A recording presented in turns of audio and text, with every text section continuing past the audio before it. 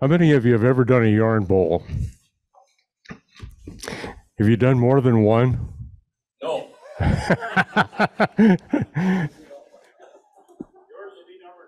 Okay. Um, I ask because most of the time when people do a yarn bowl, uh, they swear off after the first one because they have trouble doing this, what's called the J slot for the yarn slot. And a lot of people, will find ways to do them, like with coping saws and so forth.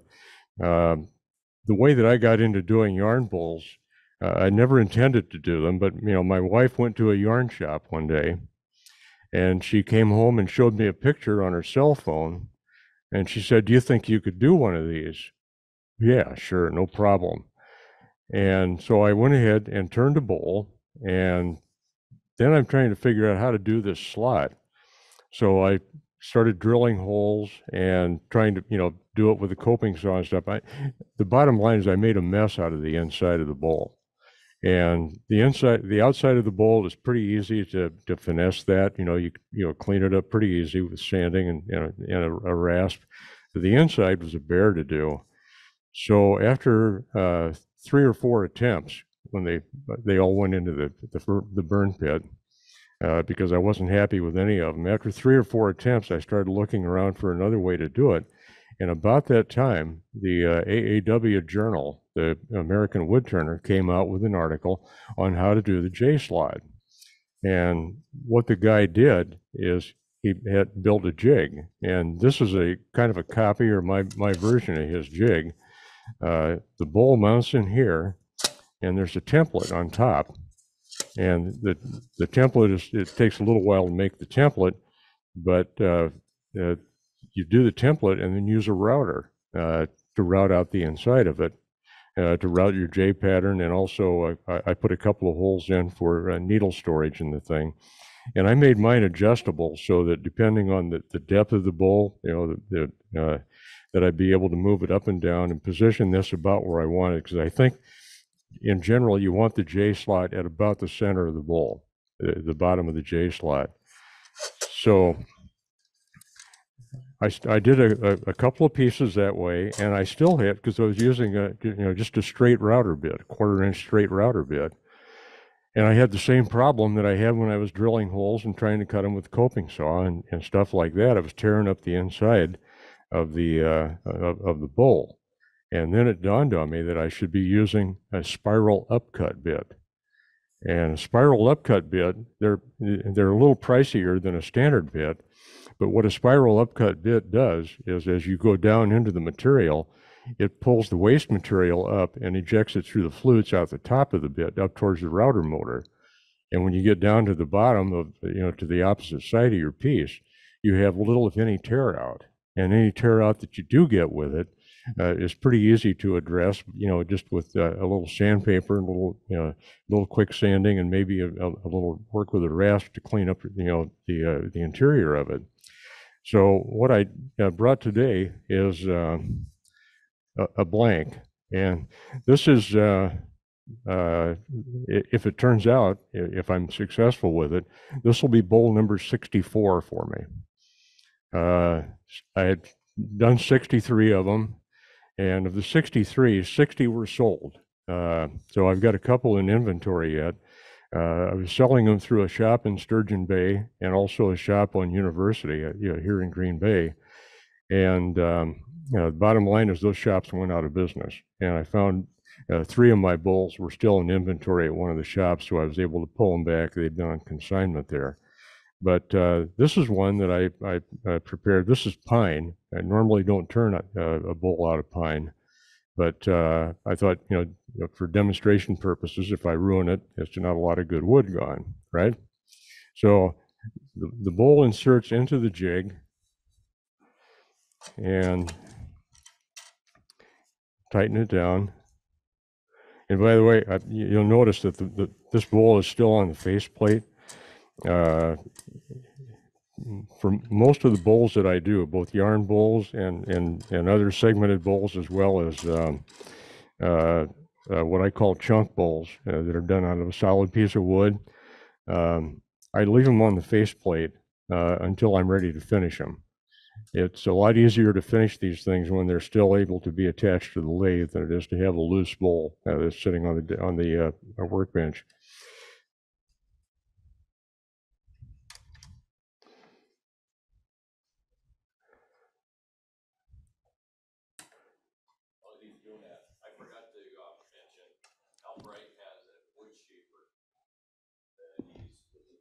Hmm.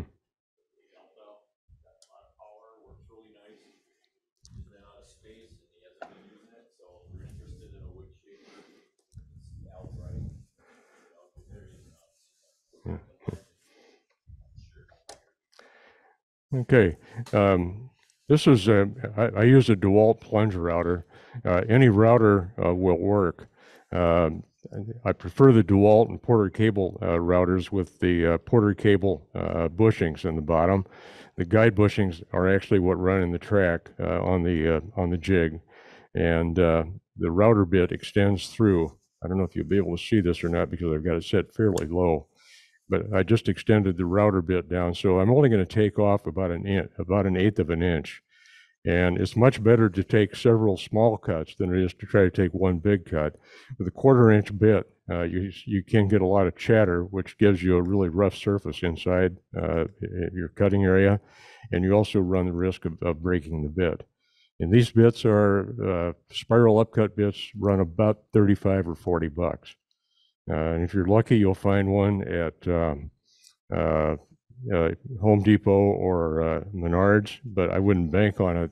I've been buying them from Woodcraft, and Woodcraft sells the brand of bit that they sell is Whiteside, and Whiteside is a very high quality American made bit, and I prefer the Whiteside bits because they seem to stay sharper and perform better. And router gets a little bit noisy and a little bit dusty, so here we go.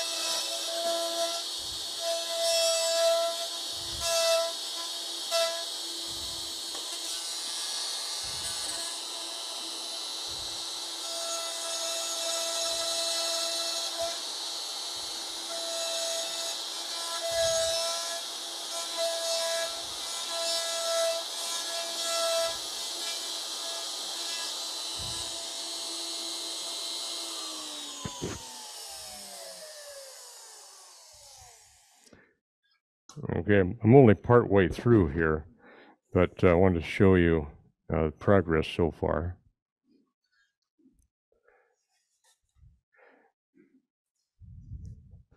And the one disadvantage that I have right now is that I don't have this clamp down to the lathe.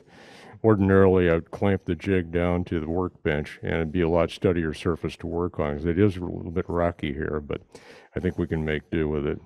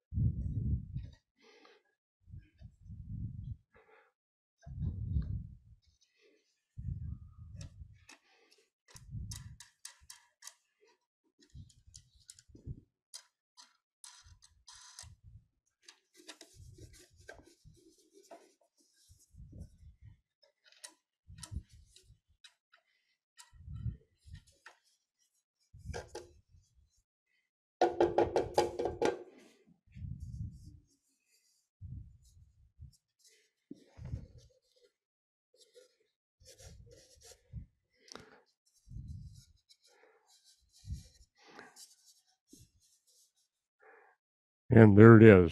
I got a little tear out on the inside. There's a little fuzz in there, but it will clean up pretty easy. And I think my bit's getting a little bit dull, but I'm going to pass this around and let you take a look at it. Jerry, a couple of questions. Yes, Do you put a lip on the top of your bowl? usually. Yeah. How big is your lip? Not real big. If you the curvature of the bowl dictates the width of the lip, of course.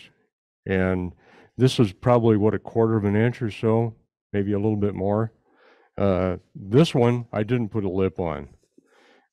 It just depends on how you feel. And the truth of the matter is, these were both done from the same design, or the same setup on the segmenting sled. So the segments were all cut the same length. The rings were all the same size. It just I cut the rings wide enough so that I have a little bit of latitude in how I shape the bowl. I this is okay, but I really don't care for this bowl as much as I like the shape of that one. There's something about the shape of that one that to me is just more appealing. I made my yarn bowl. I was a little intimidated by the shape. Yeah. So I just put the holes in it Yeah. and read them out, Yeah. and it worked out pretty good. Yeah. But I'm gonna have to come up with a better shape. I like yours with the bad shape. Yeah. When the wool is moving around, it's not gonna pop up. Yeah, this the shape of the bowl, by the way, you can buy yarn bowls, or people make yarn bowls in whatever size you want. A lot of the ones that you see advertised that you can buy, there somebody was advertising them on Facebook a couple of years ago, and my wife looked at those and she said those look about like yours, and I said, well, they were $35 plus $15 shipping, but still under $50. So she bought one, and the thing's the size of a coffee cup. I don't know, I suppose if you're using a real lightweight yarn, you might be able to get, but for the size, I kind of settled on a bowl that's about 6 inches tall and about 6.5 or so internally, inside. So outside, it's going to be usually around 7 inches. Um, I cheat on the basis. I don't want anybody to tell anybody this. This is all just between us, okay? This is not a solid wood base. It's plywood. Yeah, yeah, yeah. Yeah. What I do, the first couple of ones that I made, I used a solid wood base in them. And I thought it looked pretty cool, And then I started thinking about, wood expansion and contraction, and, wood moves with humidity and stuff. And then I got to thinking, wait a minute, one of those that was sold, I know who bought it. I know she goes to Arizona every winter. I know that she also takes her yarn or knitting stuff with her to Arizona. What's going to happen when she goes from Wisconsin in November, where humidities are still fairly high, down to 8% humidity in Arizona in the wintertime? Is that going to crack? Well, as far as I know, it hasn't cracked yet, but I took that as a clue that I ought to do something to avoid the danger of having that come back, because I don't want to sell somebody one of these things and have them walk up to me at a craft show when I'm trying to sell one to somebody else and say, hey, your bowl cracked on me. So the easiest thing to do is to put a floating base in them. And if you're doing a floating base, you don't really care what the wood is, as long as you have some veneer that you can use to cover it with. So thanks to Kevin Carpenter, I have a lifetime supply of veneer. And a couple of colors that just happen to match the colors that I use in the woods in the yarn bowl. This one that we're passing around now, I believe it has a floating base in it too. I think I put a floating base in it. But I like the floating base concept because it really reduces the possibility of cracking, and it's also a lot cheaper to build in terms of your material cost. Plywood is very inexpensive, and when the veneer was free, no problem. Jerry? Yeah. Just a comment, you're about 60 bowls ahead of me. I had my tester, mainly my wife, tell me, make sure you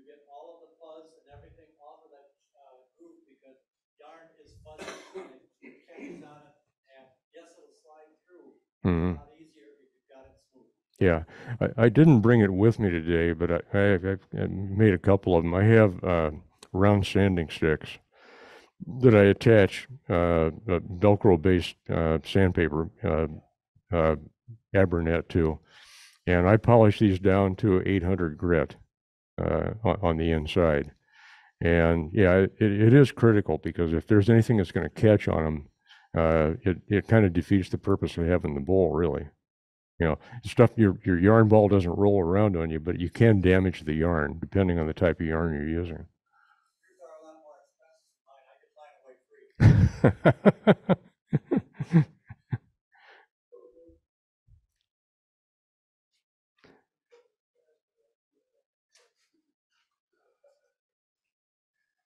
Anybody else? Any questions?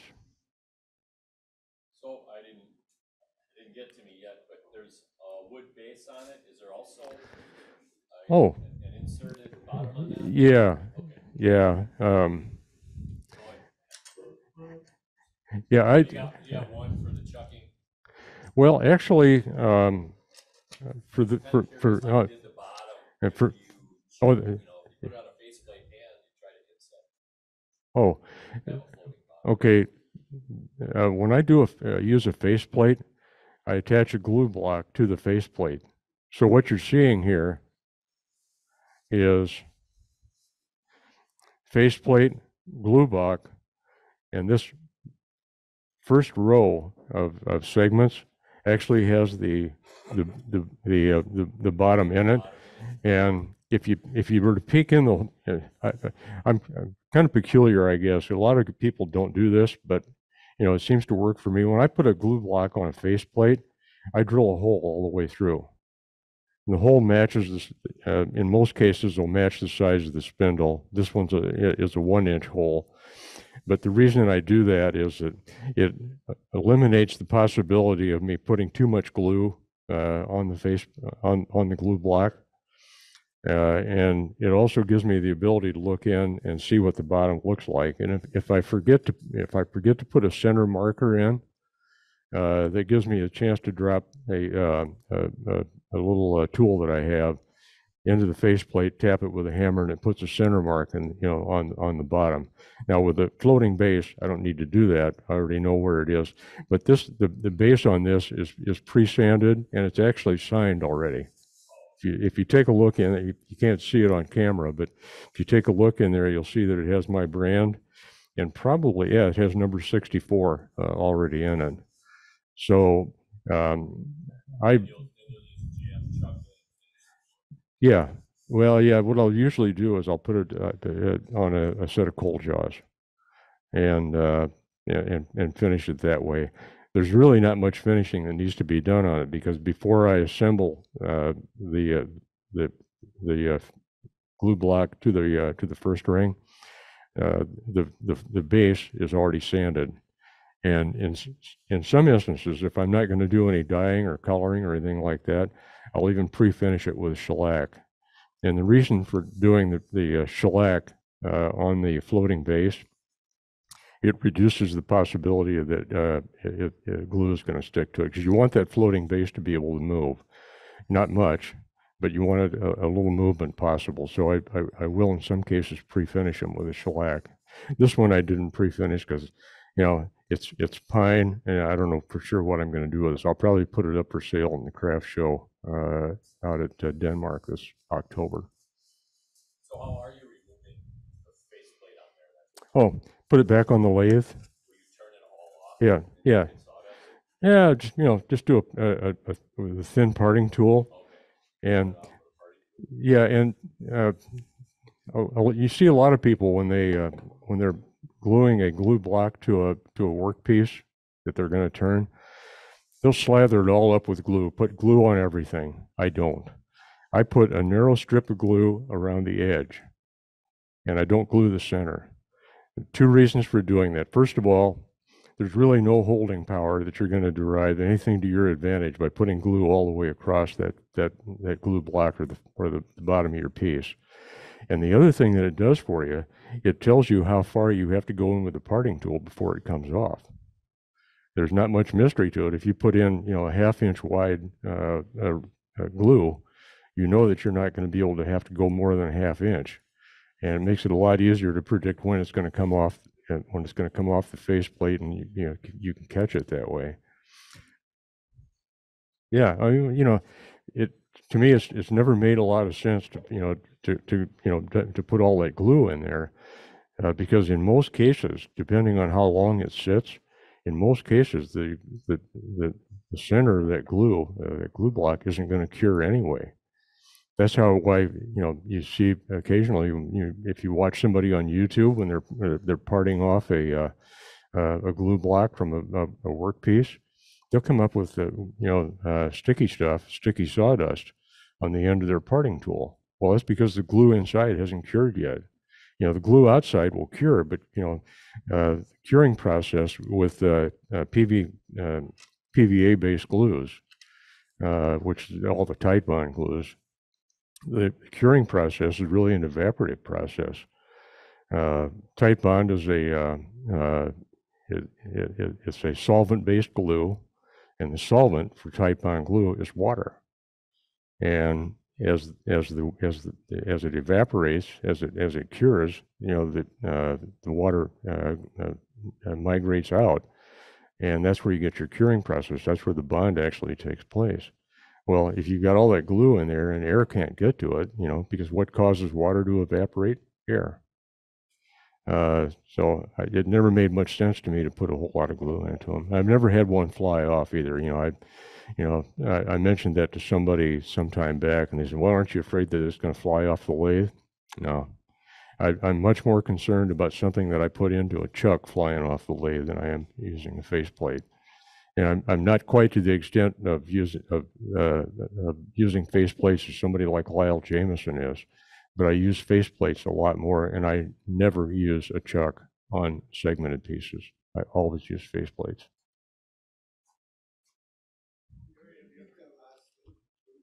Pardon?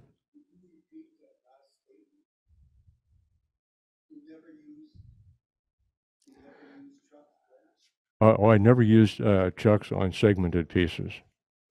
I always used faceplates.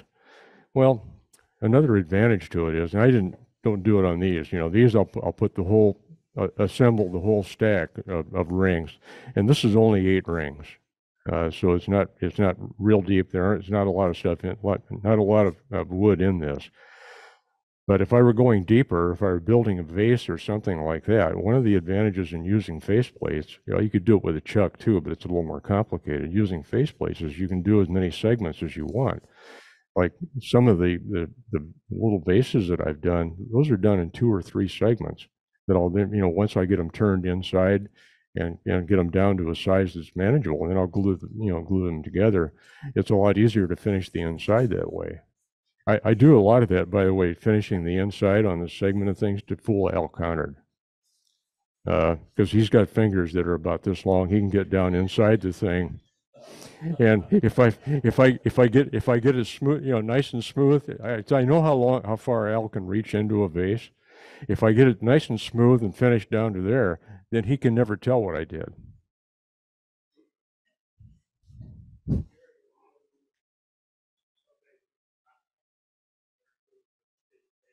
Yeah. Yeah, you got to be careful about that. It works, but not all hot melt glue is the same. If you use the craft store stuff, you got a pretty good chance that it's going to come loose on you. There are hot melt glues that are designed specifically for wood turning or for woodworking processes, and that stuff works okay. But no matter what kind of hot melt glue you're using, even the craft store stuff, you got to make sure that your gun is capable of getting it really, really hot. And I don't know what the temperature is on mine because I've never really looked, but I bought a fairly expensive hot melt glue gun, and I cranked the temperature up all the way. And you can actually burn yourself pretty good if you touch that glue too soon after it comes out of the nozzle. But I've not had problems with it. But again, I'm using a pretty high quality glue. There's a woodturner that I watch somewhat. It was a Canadian woodturner that uses hot melt glue, but he doesn't use a glue gun. He uses a frying pan. He's got an electric frying pan that he fires up. He throws the hot melt glue sticks into that and melts them, and poof, dips the whole thing in it, and then sticks it on the lathe. And it takes a while for it to cool down enough to bond, I'm sure. But he claims that he has never had a problem with it, and I can understand why, because he's probably got the temperature on that frying pan up to what, 350, 400 degrees. What, I don't know what they'll go to, but that gets the glue to the point that it's almost boiling. Yeah, plus I think if you did that, like you use a hot glue gun, you have to start somewhere and you have to go like around in a circle and then It's a, the first piece of hot glue has already started to cool. yep, Whereas if you dip the whole bottom in there, yeah, it's all gonna be the same temperature and probably get a better, yeah, more consistent bond. yeah. Pete? Yeah, yeah, that works pretty good too. Yeah, yeah. I have a little trouble getting the bags though anymore. 'Cause the ones that work the best are the brown grocery bags. My wife converted to plastic some time ago, so. But every once in a while, I'll pick up a pack of brown bags. And I've used that some, but I just gotten to the point that it's. By the way, I never turn one. If I'm going to do yarn bowls or something like that, I'll do them in multiples of 2 or 4. And the reason for that is, well, first of all, I'm fortunate in that I have 2 lathes, so I can go back and forth between the lathes. And if I'm doing 2 or 4 at a time, it's a lot less setting up on the saw for the cuts that I need to make. I'm setting up the tools once, and I get 2 or 4 products out of it. And the other thing is that you'll see a lot of people that are doing segmented work that are using like a veneer press, where they crank down on it, and it's got a platter and so forth. I built one of those, and I don't like it, and I don't use it. This is a 700-pound clamp, and I do all of my assembly for my segmented pieces on the lathe itself. It's a lot easier to get it to run, to get everything centered and running concentric if you're using the lathe, as opposed to trying to do it on a press. I've never seen a press yet that really does what I think is a job that competes with building them on the lathe.